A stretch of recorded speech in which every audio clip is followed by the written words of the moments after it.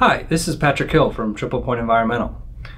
Today I'm here to talk about a little bit about lagoon aeration, how we approach designing a lagoon aeration system and the types of information that we need to know in order to properly design a system, along with some of the pitfalls of the common mistakes that people make when they're looking at designing lagoon aeration systems that we try to avoid here at Triple Point. So I'll start with the definition of aeration. Because I think it's very important to know that as you're starting out and designing an aerated lagoon system.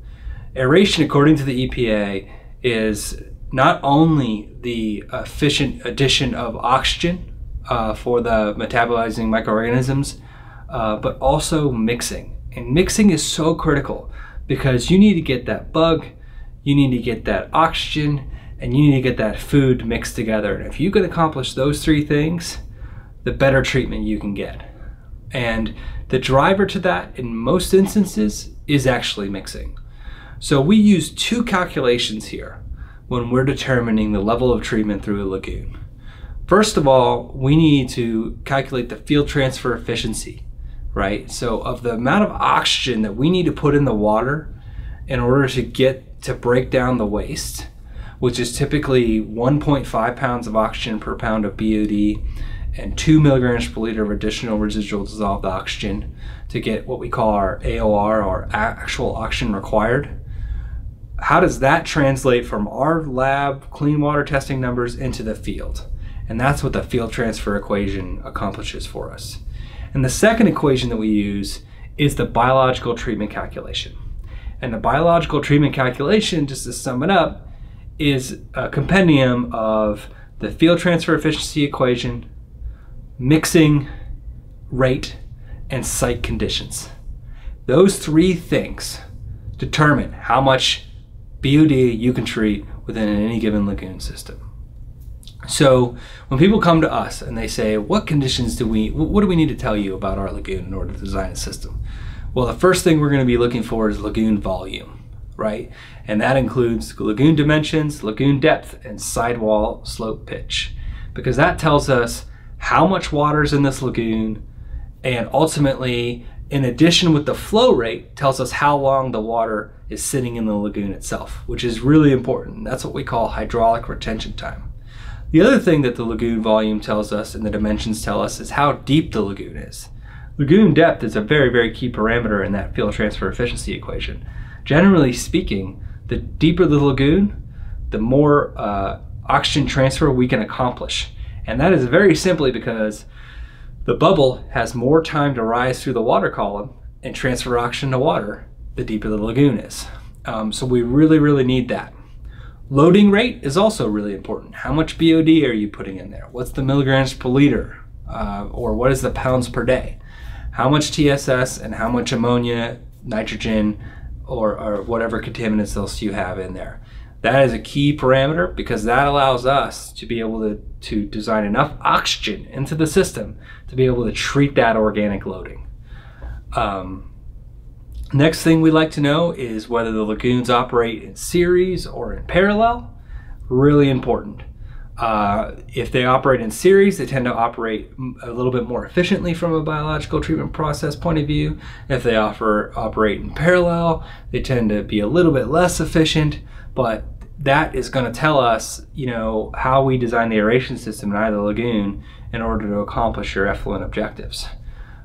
Mixing is important, and generally we'll run several different scenarios. We'll run what we call a partial mix scenario, which gets a lower level of treatment. We'll run a vigorous mix scenario, which gets a higher level of treatment, and a complete mix scenario, which will run even a higher level of treatment. And so you see there that the mixing rate actually determines the level of treatment within a lagoon and not necessarily how much oxygen you put in the lagoon. And that's because, like I said, the definition of aeration, we got to get the food, we got to get the bug, and we got to get the oxygen together. And the better job we do those three things, the more treatment we can get in the smaller footprint, faster timeline. So we look at that. What's the mixing rate currently, or what do we want the mixing rate to be, and ultimately to accomplish our effluent requirements, right? Which would be one of the most important factors in this whole thing. Where are you now in terms of BOD coming in? Where do you want to be in terms of BOD coming out? We take those into consideration when we're looking to design your system so that we can meet those effluent requirements using your data. And then finally, what type of wastewater are you dealing with? Are you dealing with industrial wastewater, municipal wastewater? If it's industrial, there are thousands of different types of industrial wastewater, and that ultimately informs our field transfer efficiency equation, because if it's pulp and paper wastewater versus municipal wastewater, we need to put more oxygen, or we need to put more air in the water in order to transfer oxygen to water than we do in municipal, because that bubble is not as effective in dirtier water than it is in cleaner water on the municipal side. And then the thing over and above that is just temperature. And a lot of times we can just assume the temperature based on the zone it is in the United States. So based on where the site is, we know if it's colder, and that really helps us inform both our aeration design, but also our biological treatment. We can model what's going to come out of your lagoon based on the temperature, the worst case temperature, both high and low, that we're going to see. So finally, the common pitfalls that we see. Well, one thing we see a lot of is that people fail to account for sludge. And sludge throws two curveballs at you. Number one is sludge is, in some cases, undigested BOD. So you could have aeration out there pounding away at the water, and it could still see a DO of 0. And you scratch your head and you're like, Pat, why is there a DO of 0 out here if we're pounding away with our aeration? Well, we installed our system in 5 feet of sludge. Well, if you have 5 feet of sludge, that is undigested BOD. That requires oxygen too. That's taking in oxygen in addition to the sludge, in addition to the BOD that's already coming into the system. So that is really something that needs to be accounted for and measured, ideally before you even finish up your design, so that you have an understanding of where that sludge level is. The second thing that sludge can affect your overall treatment is sludge displaces volume.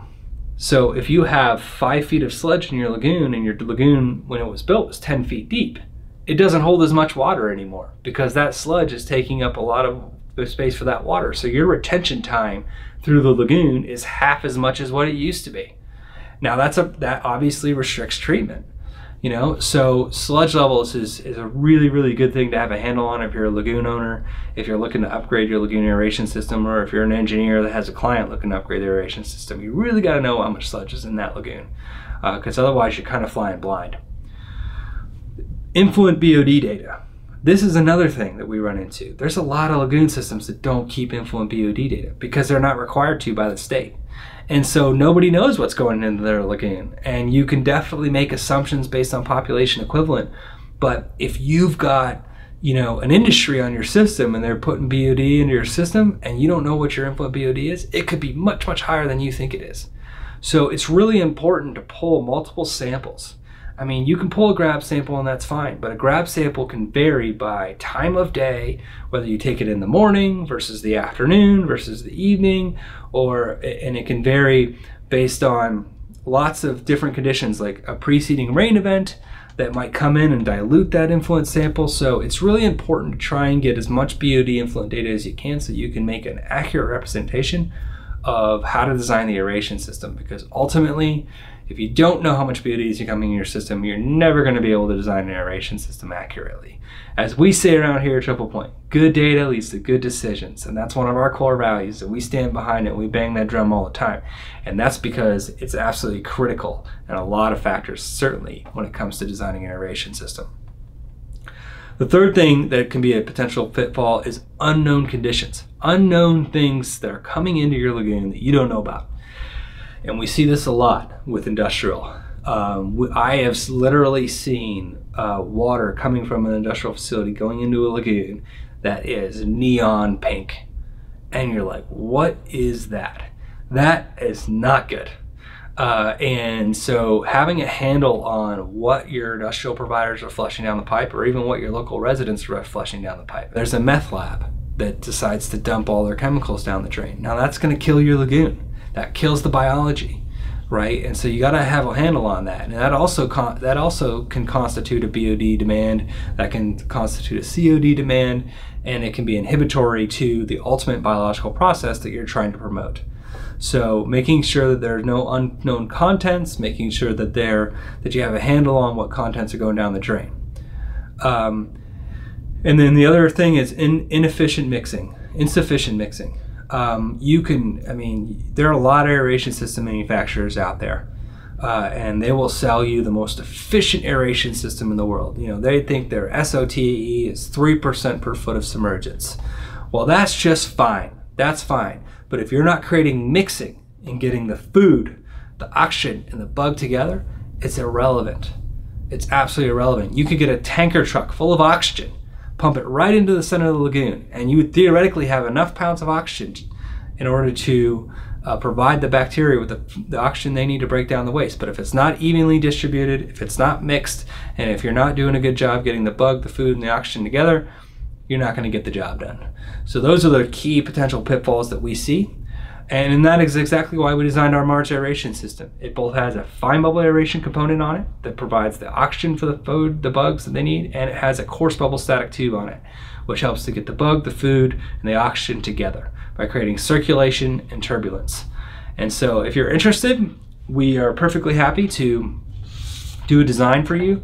It's totally free. We have engineers in-house that do these aeration calculations falling out of bed in the morning. We are experts. We've been doing this for a really long time. If you would like, we can send you this form that will help you fill out all these boxes, send it in to us. Or we also have a form online on our website, the address right down here at the bottom of your screen here, that you can fill out and send in to us, and we'll provide you with an aeration design, detailed aeration calculations. We'll share with you all of our modeling data that we can in order to help you to design a lagoon aeration system effectively. So thanks for listening today. If you got any questions, feel free to comment on this post or email me, patrick.hill@tpenv.com. If you're interested in more videos like this, we do have our Lagoons Do It Better TV channel, which has lots of different videos on lagoon topics. Also, obviously, our Triple Point Environmental channel here, we post all of our webinars and our case studies on this channel. Really interesting stuff. We got lots of cool drone footage, so please check it out. We also have a blog on our website. So thanks for joining us today, and I hope I get to work with you soon.